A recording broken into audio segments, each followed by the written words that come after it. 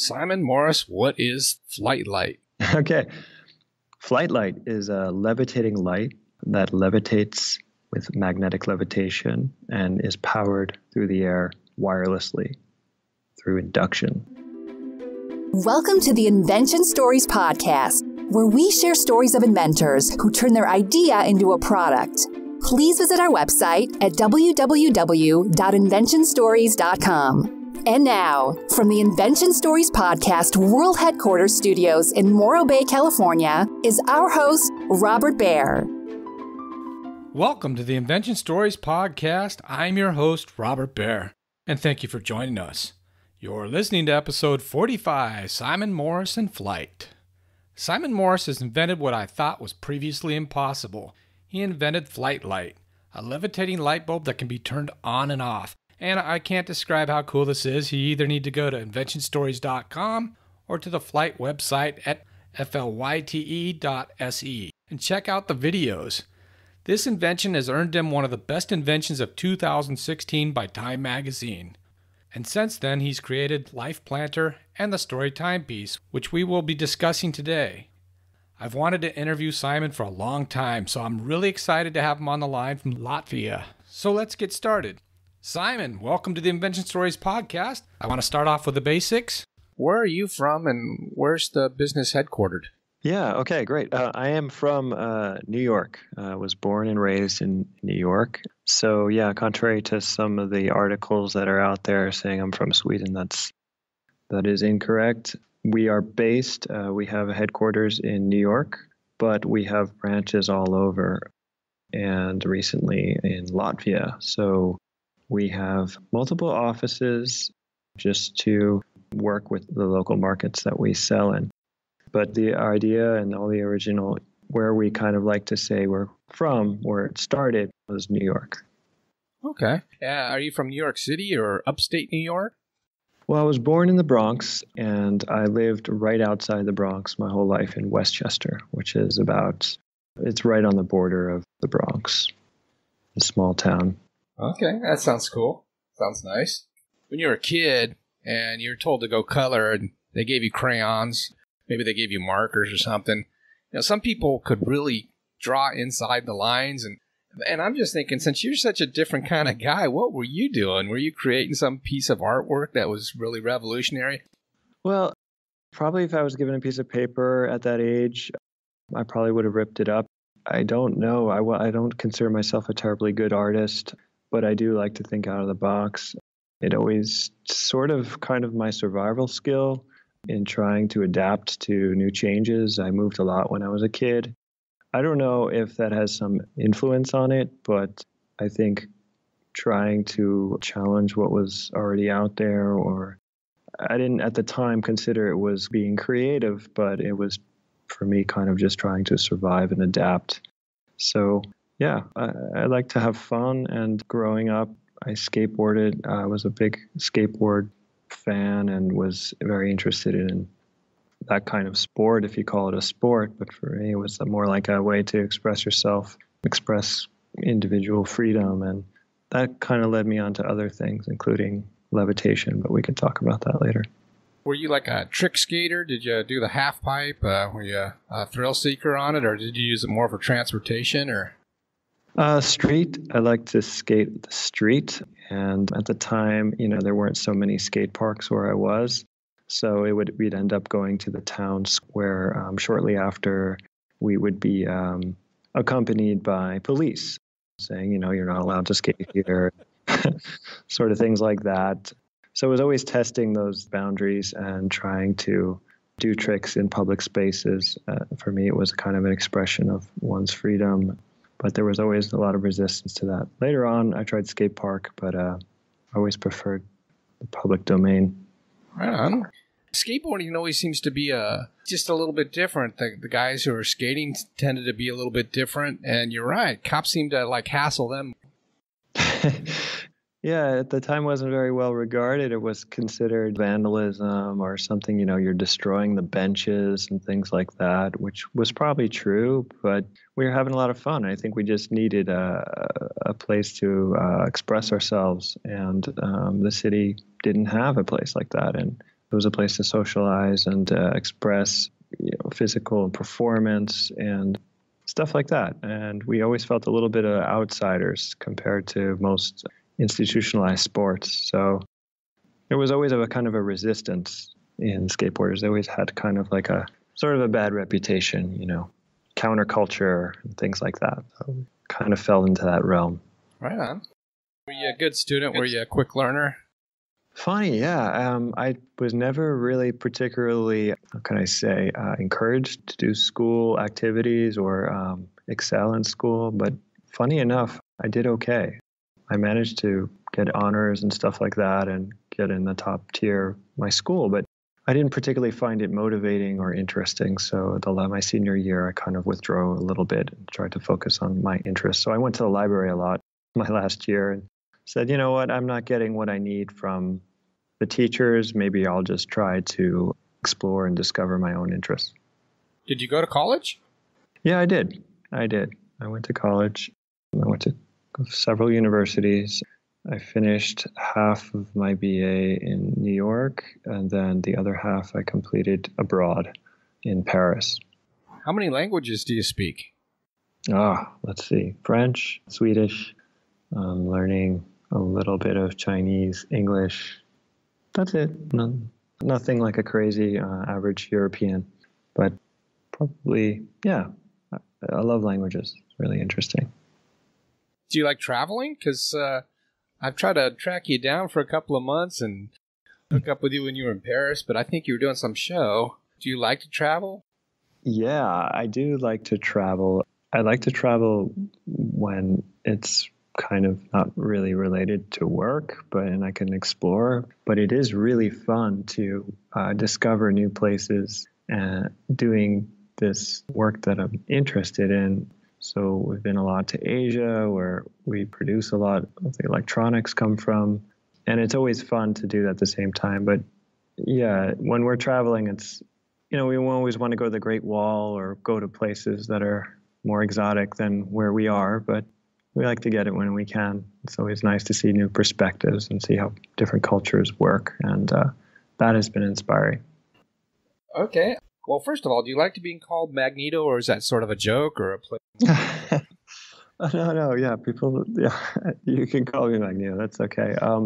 Not everyone does that, but it's just, yeah, it's kind of, we're just kidding around. But definitely was always fascinated by science, specifically magnetism. One of those cool forces. You see the everything surrounding the effects when you see you line up iron filings and you put two magnets together and you see the pattern that it forms. But it's a really good indication of these sort of like an invisible world. And it kind of reminds me of the things that we don't see, certain spectrums.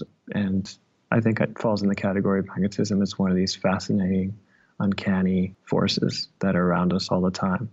I got really very interested in that. So you were like a science guy or a physics guy? Where's your passion? Yeah, my passion is in science and art. So I'm very interested in how things work and the technicalities, the scientific methods, how we observe the world. But also, as you mentioned earlier in this conversation, a lot of technical people who are very knowledgeable in the sciences seem to lack another part, which is the design part, which is the user-friendliness. So the personality. And to me, I think to really get a complete picture, feels like you really need to integrate those, like Leonardo da Vinci did. And he was an artist, but he also was a scientist. And it's very rare to find people that can bridge both worlds, and that's what inspires me a lot. So I just tried to absorb as much as I could and get involved with, I did study sciences and computer sciences, but also I studied art and creative expression. And I think Flyte was a little bit of a kind of a testament to that, was a combination of science, poetry, and something that's very easy for people to understand. And then when they look at it, they get it right away. So I feel happy at the end of the day if I could achieve that, something that looks very simple from the outside, but has a complexity inside. Did you say people get it right away? Because don't people not get it? Like, how did you do that? Yeah, well, that is this to me when I've experienced people see a levitating light. I mean, they get that it levitates. They may not get how it works, but the second question, the follow-up question is like, oh, how does that work? But the understanding of it is like, whoa, that's floating in the air. So when I meant get it, they get that it's something that's floating in the air, but they don't get exactly how it works. So it's a funny kind of polemic experience. I mean, take, for example, the 3D printer. When you look at the 3D printer, you might not even understand what it is, right? But you know it does something. And that is, a technological innovation. But what I like to consider the levitating light bulb as is something that you see it and you understand it immediately. It's something, there's no learning curve. Of course, you need to know how it works. And the scientific mind is always inquiring about that. We get a lot of questions. How does it work after the first wow factor? Probably one of the questions you get is this going to electrocute me? I've only seen it on video. I wish I had one in front of me to have and use. But let me ask you sort of how it led into it. Did you have other jobs growing up, or were you always sort of an entrepreneur? Did you think you were going to be an entrepreneur? No, I had no idea. I had no idea what to expect. I was always curious, and I still am. Like to question everything I can. But when it came to growing up, I was tutoring students in subjects like math and science in high school. And then afterwards, I got very much involved in music and pretty much anything I could get my interest in and dive into. So my approach has always been, just if you like something, just learn how it works. And if you like something, you're probably going to get good at it. So I just kept plugging away. And one of the things that I got really hooked on was magnetism, and thinking a lot about my experience as a skateboarder too, how that kind of reflected my thoughts about why am I doing tricks in the air? Why am I jumping up and thrusting force on the board so that with a counter force that can allow me to jump for a small amount of time in the air, which they call an ollie, right? Why am I trying to always defy gravity? And why, as a species, we seem to always question, this gravitational force when trying to fly and dreaming of flying. And so all those kind of factors would help me kind of formulate a hypothesis on that. And that crystallized into this project called Flyte, which levitates objects in the air and also integrates wireless power. So it's a levitating bulb, which is powered wirelessly through the air. Now, the first product that you tried to create was Flyte Light. Is that correct? Or because I'm looking at your description here, and it says projects such as musique, concrete, Nike Air Max 1 reinvented. What are these exactly? Oh, yeah. So leading up to Flyte, I was working as a freelancer for companies like Nike and Urban Years. They're bigger brands, and I was hired as a researcher and developer, as a freelancer, to come up with some cool wow moments. And so Nike Air Max 1 was a levitating shoe. So that was a shoe that was suspended in the air with electromagnetic levitation. Musique Concrete was a music project that involved hooking up a skateboard with certain sensors that trigger sounds while you're riding the skateboard. So that was that project. So for that Nike sneaker, was that your first foray sort of into the Flyte Light and the Lyfe planter and the Story Timepiece? Sounds like you got to learn how to do it and test it and try it. And Absolutely. It was sort of a segue into a larger project. But yeah, I gained a little bit of experience as a freelancer. And then I gave my own shot at it and said, what is one of the most common metaphors of an idea? Is a light bulb to me. And what if we could levitate that light bulb and power it through the air? So shortly after those freelance projects, I just started to do my own thing and started a crowdfunding campaign with a friend. And yeah, basically we were amazed at the feedback we got from people, just totally blown away. Our target funding goal was $80,000, and I think we blew that out of the water by 700%. So we got way overfunded, and that sort of was the impetus for us to start a company and get this out to more people. I have here your Flyte Light $80,000 goal. You had 2,085 backers, and you raised $617,258. I had two questions. One, why did you choose Kickstarter over like Indiegogo or any other crowdfunding platform? And two, did that just blow your mind? Yeah, well, we chose Kickstarter because it was one of the earliest crowdfunding platforms, and we believed a lot in their philosophy and ideals. So they have recently turned into a public benefit corporation, and they really want to focus on creators and creativity and how to bring more creativity to the world. And we kind of jived with those ideas. So we started Kickstarter, and then two, yeah, it blew my mind. We were totally taken back at the response we got from the crowd, which is people like you and me who love the idea. They wanted to back it. They haven't seen anything like it, and they wanted to support it. And I think that's what led to our, where we are now, thanks to that. Did you know for sure that you could create the Flyte Light when you ran the campaign?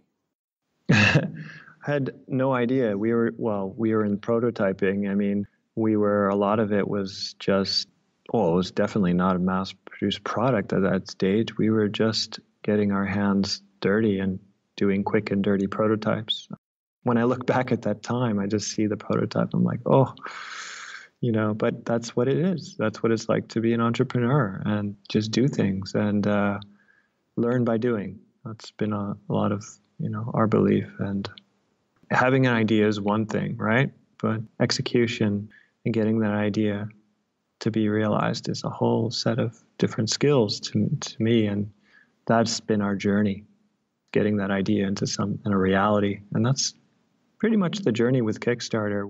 We were a little bit late up, only a couple months in terms of Kickstarter time. I think we are less than average. The average delay on Kickstarter, I think, is close to 8 months. And I think we were only about 1 or 2 months delayed. So we were happy that we actually managed to do that with such a small team. When you were able to fill the orders, did it cost what you thought? Did it take?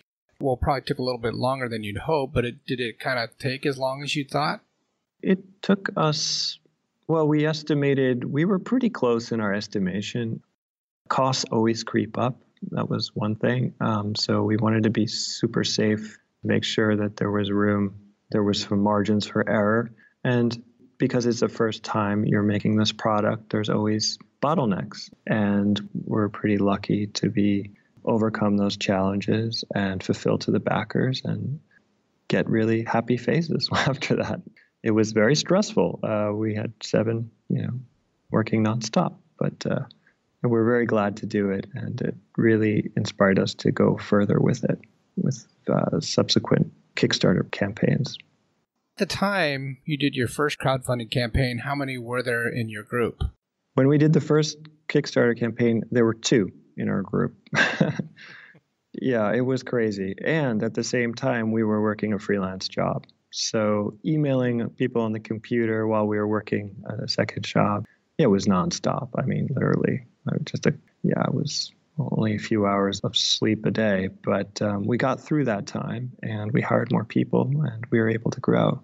But yeah, it was very intense. On the campaign, you had a Flyte Maker's Kit that you had for $149. I look on your website and I just see the Flyte Light, the Lyfe Planner, and the Story Timepiece.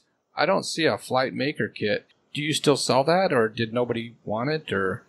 Oh, yes. The Flyte Maker Kit was a DIY levitation kit where it included a magnetic base and a floater magnet where people could levitate their own creations. And it was specifically for the Kickstarter campaign. We decided not to put that in our store later on. So it was one of the extra pledges that we added into the Kickstarter campaign. Why? I mean, it sounds like it could be potentially bigger. It certainly is more affordable than anything else you have. I mean, I could see so many people. It's like unlimited what you could put on it. It's a base that, is it the exact same bases that you use for the Flyte Life and the Lyfe Planner? Similar, not exact the same base, but similar. And yes, it does have a lot of potential. What we wanted to focus on, because we're such a small team, was to focus on building our design brand and what we thought would be, I think, the focus of our vision. But of course, there's a lot of potential with that. And we still have products coming down the pipeline that touch on those points. But to do customized products or the ability, a kit for people to customize their own projects, seemed a little bit off of our vision. So we decided to phase out of that. Simon Morris, what is Flyte Light?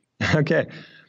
Flyte Light is a levitating light that levitates with magnetic levitation and is powered through the air wirelessly through induction.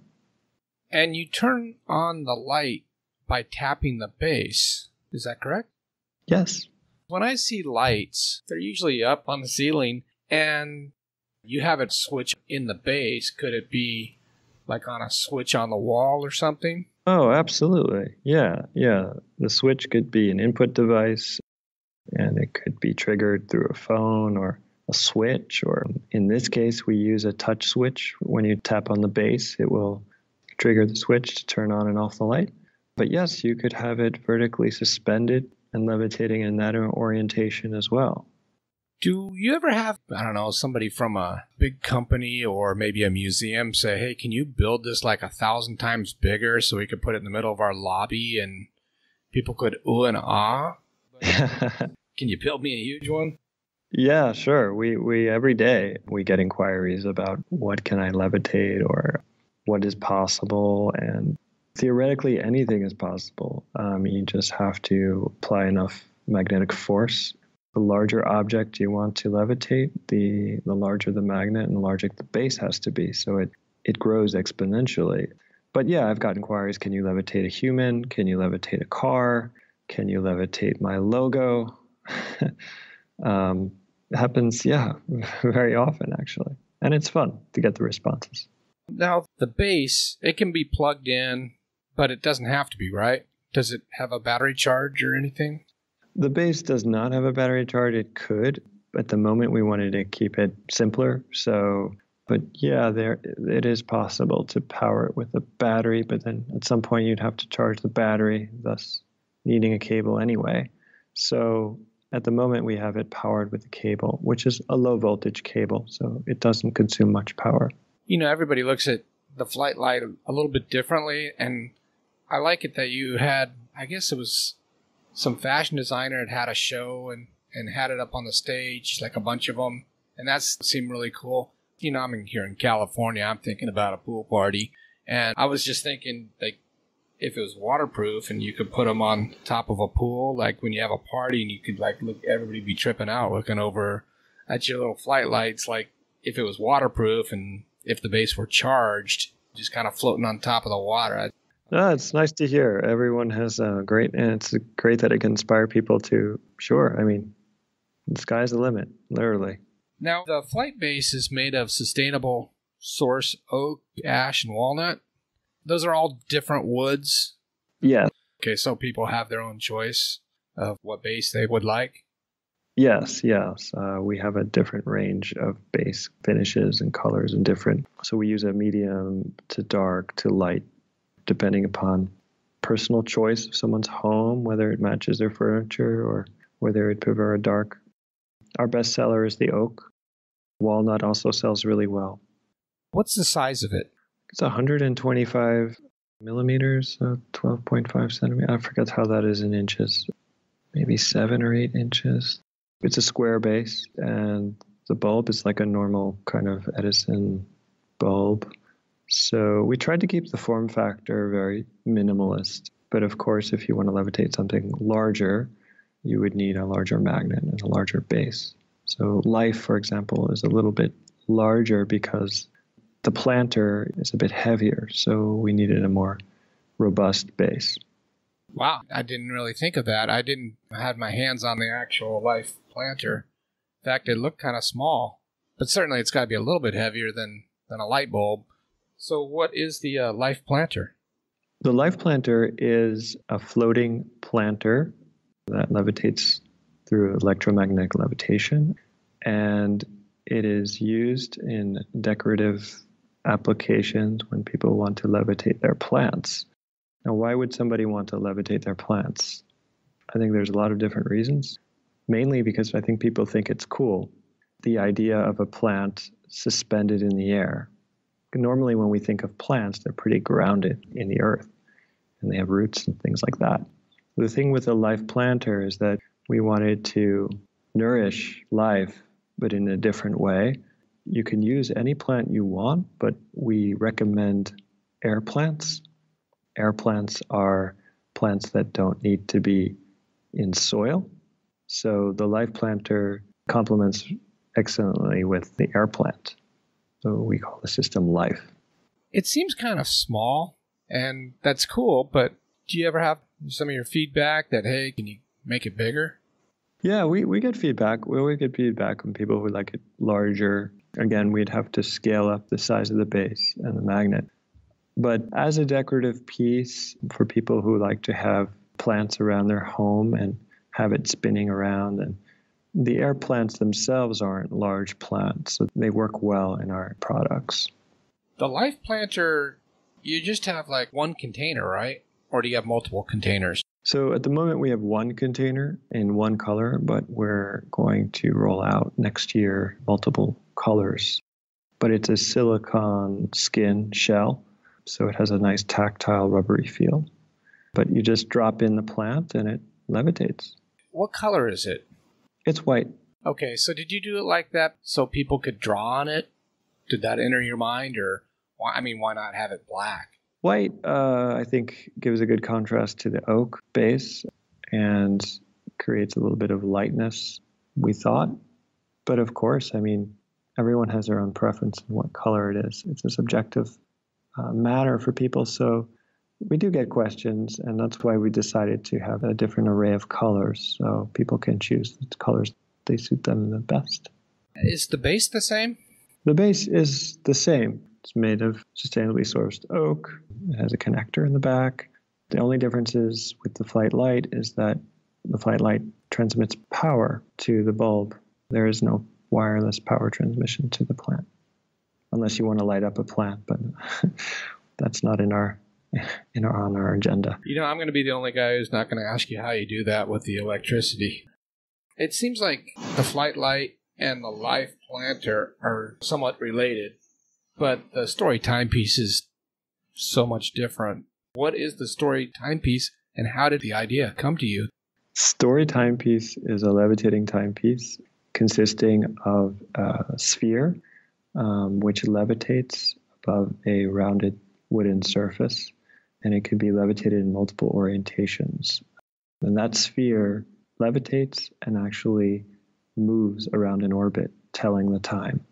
The sphere represents, as a marker, it's an indicator, and it can represent an hour hand, or it can represent any interval you decide.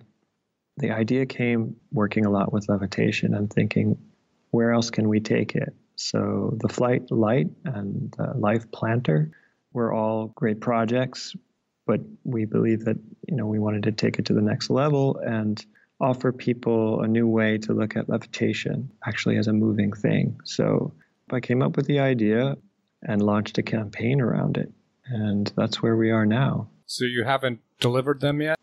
Nope. We are still in the process of finalizing some of the manufacturing details, getting them absolutely certain that everything is working properly before we fulfill. How big is it? Yeah, maybe like the round of a Frisbee, probably. Imagine a Frisbee disc and a sphere, levitating chrome sphere, rotating around that Frisbee disc. That's basically the size of it, yeah.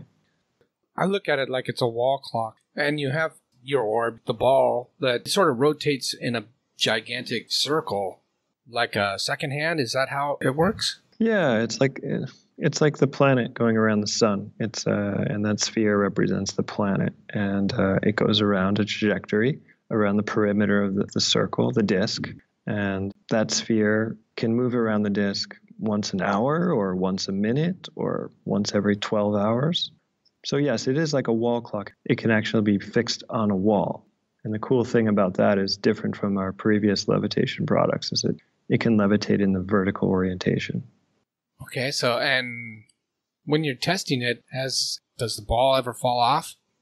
So if you unplug the device, the sphere will stick back to the wooden disc. It doesn't just fall off or drop unless you take it in your hands and you drop it on the floor. But in most scenarios, if you cut the power off, just like you would with the light or the planter, it will fall back to the base. And it's the same with the story. I have your stats on the Kickstarter. I believe you raised $328,000 for the Lyfe planter, and you raised $696,000 for the Story Timepiece. After having great success with the Flyte Light, did you expect to have these kind of numbers? Were you happy with them? I mean, most people would be blown away by raising $328,000 for the Lyfe planter, but maybe after raising $600,000 on the Flyte Light, were you disappointed? Oh, not at all. Not at all. We're just happy to have reached our funding goal, and anything past that is much more than appreciated. We consider it a success.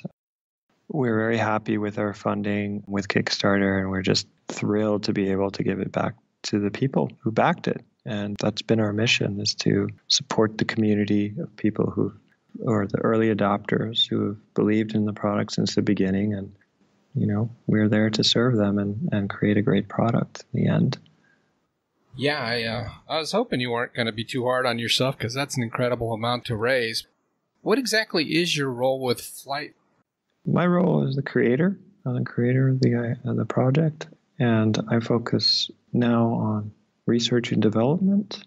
So coming up with new product ideas, researching new inventions and innovation, and moving the technology forward. So that's my role in Flyte. We're a team of about 10 people now. So running from sales to logistics to bookkeeping to lots of different production. We have lots of different roles. So it's been a great journey so far, and we're very happy to be able to fulfill the demands of people. And it's been a great demand ever since we started. So our challenge is to have enough supply. So do you do your role because that's where your passion is? I mean, like the day-to-day operations, I didn't hear you saying you're overseeing that, or the marketing or production of everything. Absolutely. I love to do, I think it's always inspiring to do what we like to do, what we love to do.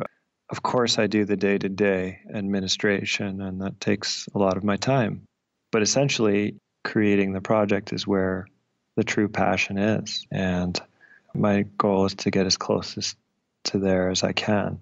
But there are other activities or other things that we must do in order to get there. So being a startup, you end up doing a lot of different things, wearing a lot of different hats. Yeah.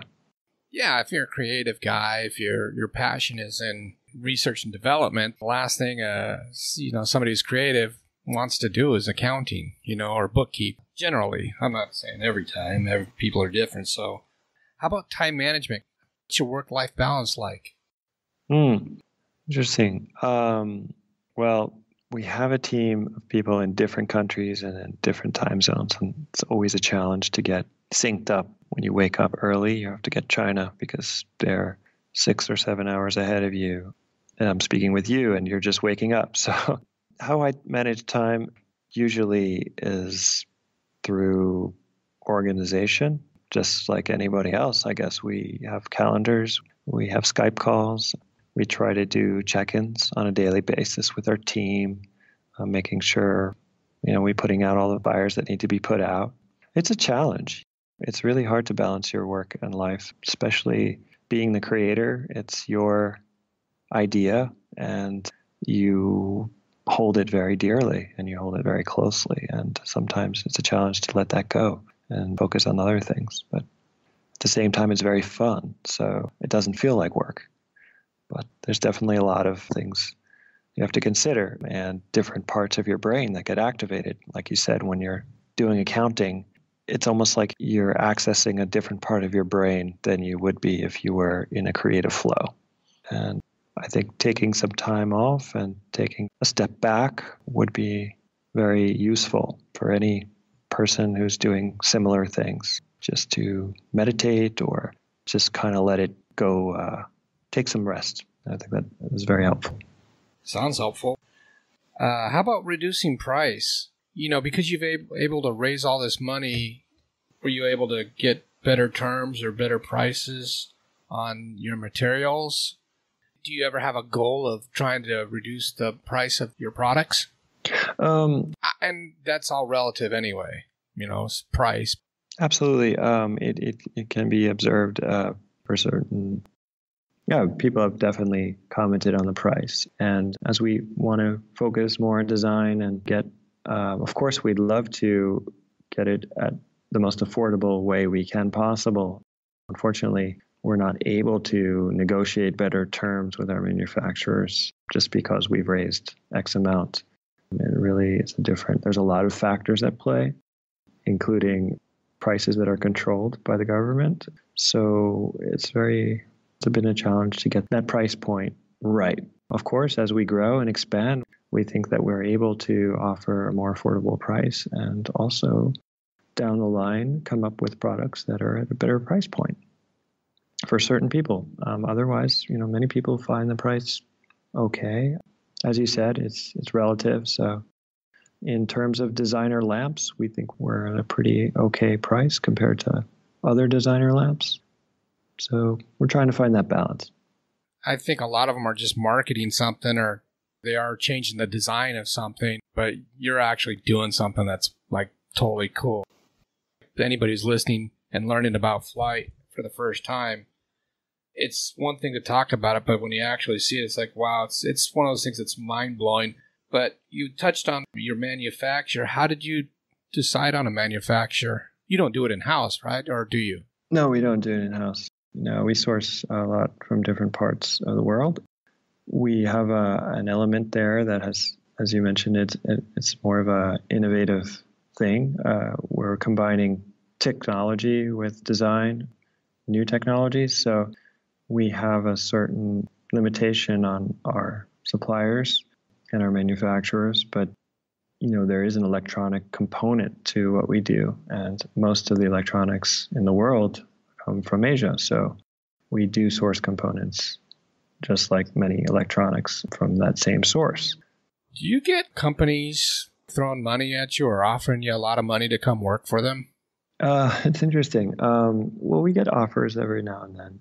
When we were awarded Time Magazine, one of Time Magazine's best inventions, 2016, we got a lot of traction after that. And, it's always great to be working with great minds and great people. So, yeah, but, we want to focus more on our vision and our brand and make Flyte, as successful as possible. Yeah, I wanted to bring up Time Magazine's, like you said, you were 2016, one of the top 25 inventions of the year. Was that pretty cool? Not only from somebody appreciates me, or more because I get all this really great publicity. Did it catch you off guard? I mean, was that a pretty cool phone call to get? Walk me through that. How was that? Totally unexpected.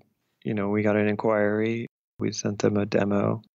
We hadn't heard back from them in over 6 months, and then we got a phone call. And we did an interview, was expecting a just small little blurb, but yeah, surprisingly, we had this massive exposure for such a small company.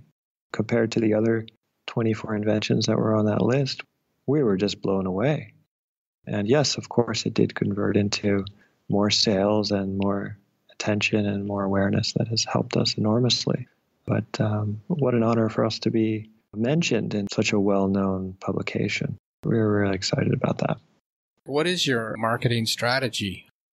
Obviously, you have your website, www.flyte.se. Yep, that's correct. Okay, and then I also know that you can purchase it in stores and on Amazon, but like you're in Lafayette now, is that a sourcing? Is that trying to get them to stores, or? We sell mainly in the U.S. and Europe. That's where our main markets are. And we sell in stores. Yeah, we sell in the MoMA Design Shop in New York and in MoMA San Francisco, California. We're selling in Neiman Marcus. So, yeah, bigger retailers and in Europe as well. We've always aimed towards getting it out to people and to see in stores because it's something you have to really see in real life to kind of see the full picture of it. So that's helped us a lot. Our retail, that's our strategy is, I guess, to get it out to people, to shops and stuff. But also online. We sell a lot online. I mean, we sell a lot, it's relative, but we sell our products online in addition to in stores. Is everything patented currently? Yeah, we patented our device. We tried to get it as early in the process as possible. We've trademarked the name. We've tried to get all our IP in one place. And yes, there have been challenges with counterfeits. There's a whole process for that, which is very different from the creative process. It's more of an administrative process. When somebody copies you, that's got to be like kind of hurtful, but at the same time, they're not going to copy you if what you have isn't worth copying. What was that like when you saw the first time somebody copied you? Oh, yeah, that's a very common practice. And we like to be associated as innovators rather than counterfeit copiers. It's not our business model. And, with Story and Lyfe and Flyte are all testaments to that innovation that we're trying to promote. And we always feel that innovation will lead the way, albeit it is annoying to get counterfeits, and we want to avoid that. But we do everything we can to always lead through innovation, and we believe will help our brand. When you choose what to do next, you have the option of making modifications, changing the size or changing whatever to what you have existing, or doing something completely different. How do you decide that? Is it based on the customer feedback, or is it more out of your passion or ideas? It's a mix of both. We love to hear back from people, and we always welcome their thoughts, especially if they're have an experience with the product and purchased it and would like, we have opportunities for them to comment on it. And also we have ideas and visions and creative juices flowing. So we try to integrate those two and come up with some new products. I can say for 2018, we're going to come up with several new products. I can't explain now what they are, but we're really excited to have them in the Flyte family. Yeah, I believe they will be quite exciting for people to see and to experience and, introduce new products into our ecosystem. What do you think has been a good use of your money and time? And then what do you think has been just a waste of your time and money?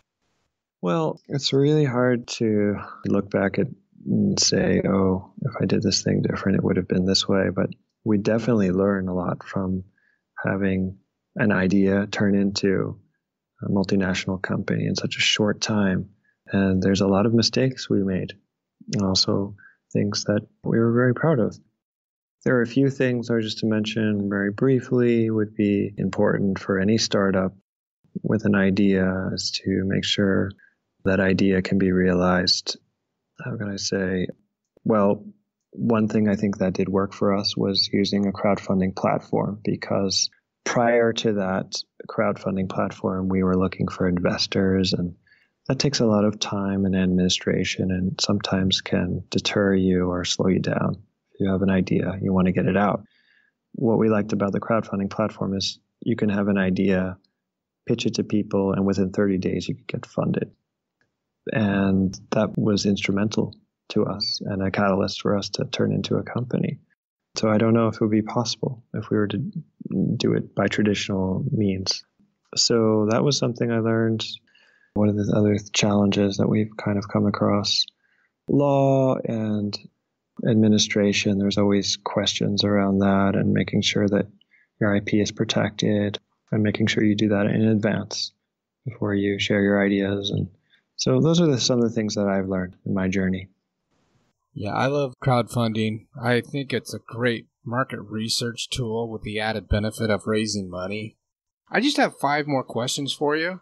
And these next 4, they're going to be about your passion. What have you mastered? What are you really good at? I think I'm pretty good at Skype calls. I've gotten good at Skype calls just because we have a team all over the world. Okay. What gives you hope? What gives me hope is to see people smile. How about what blows your mind? People. People blow my mind. What change would you like to see in the world? Humor. More humor. I want to thank you for being our guest today on the Invention Stories podcast. I just have one last question, and that is, what advice would you give an inventor who's got an idea for a product? They ask you for advice. What would you tell them? To do it. Not just to have the idea, but to actually do it and to not be afraid of doing it wrong or what people think is wrong. Learning from mistakes is the greatest inventions that came out of humanity. So, not giving up. You've been listening to episode 45 of the Invention Stories podcast with Simon Morris and Flyte. I want to thank Simon for being our guest today. More information can be found at flyte.se. If you would like to become a sponsor of the Invention Stories podcast or have a suggestion on how we can make it better, please contact us at inventionstoriespodcast@gmail.com. If you've enjoyed this podcast, we invite you to write a positive review for us on iTunes. An easy way to get there is to go to www.inventionstories.com/review. More information and show notes can be found at our website, www.inventionstories.com. Thank you very much for listening today, and please tell a friend.